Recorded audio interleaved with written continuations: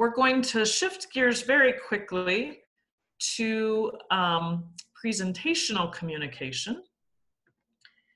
And the main thing that you need to think about in terms of scaffolding presentational communication is that there are lots of things that learners can produce, and that you can have learners scaffold those with graphic organizers as well, that they need opportunities to brainstorm ideas. Research suggests that's one of the most difficult things for learners to do.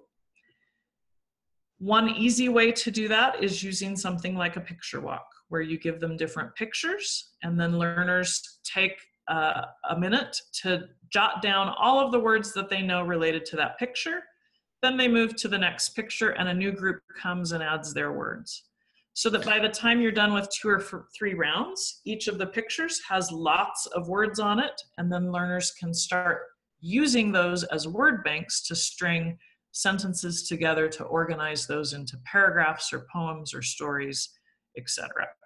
When we're thinking about scaffolding in presentational communication, we might think about things like providing learners with some kind of a little rubric that includes both the linguistic things that we want them to do and the pragmatic things that we want them to do. So, are they only using single words to ask questions? Are they asking and answering questions just with, but forgetting a particular piece of the structure? Or are they asking and answering questions in complete sentences using a particular structure that we want them to say? How well are you understood? Do you have pragmatic elements included? So there are examples in the rest of this presentation about how you might scaffold the organization of a text once learners have brainstormed their ideas. So for example, if they're going to write us an adventure story, then I might do something like this where they're making choices that will help them to see the path for their story. So if the adventure is going to take place in Spain or in Venezuela, they chose Venezuela.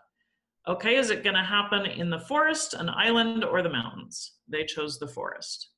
Okay, what's going to be the big event? A dangerous animal, an interesting idea, a famous person, or a magic object? And they're going to choose. Okay, then what's going to happen? Will there be a party, a fight, a problem, a robbery, or a surprise?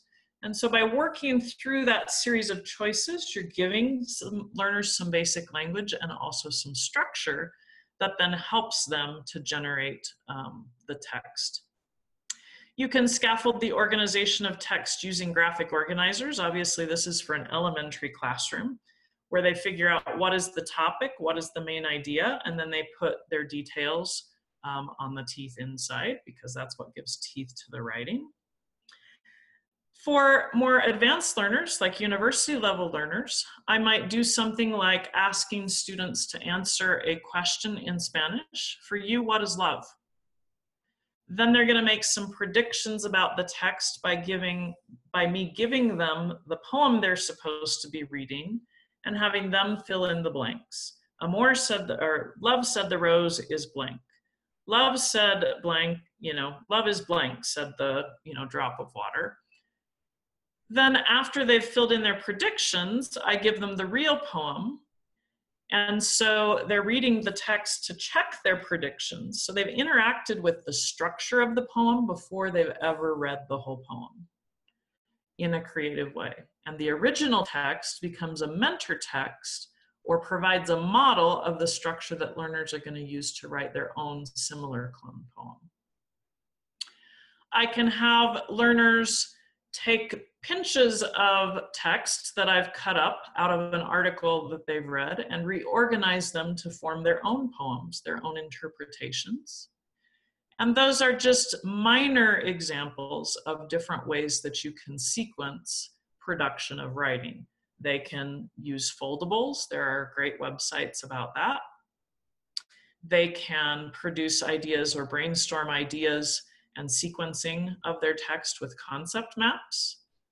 Or I can give them little formulas. Argumentative texts are, and then they fill in the blank. They have to be, and then they have 2 choices, so that, and then it has a list. So I can have them structuring their own synthesis or summary based on the text that I give them. And even beginning learners are capable of writing really powerful texts. And so I think we will conclude with this particular one. This is a poem that a Spanish 2 high school student wrote. And she talks about, and this was after a project about migrant workers. And so she was supposed to write kind of her own poem about her own experiences as a child. And she said, "My father left when I was young, and my mother and I were alone. I learned to be independent, and I took care of myself. Then my little sister was born. I was 6 years old, and she was more my child than my sister. When she was sick, I didn't go to school. I learned to be responsible. We began to move to different places, and while I was in elementary school, I learned how to adapt. And now I've learned how to survive." Now you'll see, if you speak Spanish, there are some grammatical mistakes here, but she's used quite a bit of language to say the things that are meaningful to her. And I think that is really the goal of everything that we are doing in our projects, is to give learners structured opportunities to move, talk, and communicate about things that matter to them.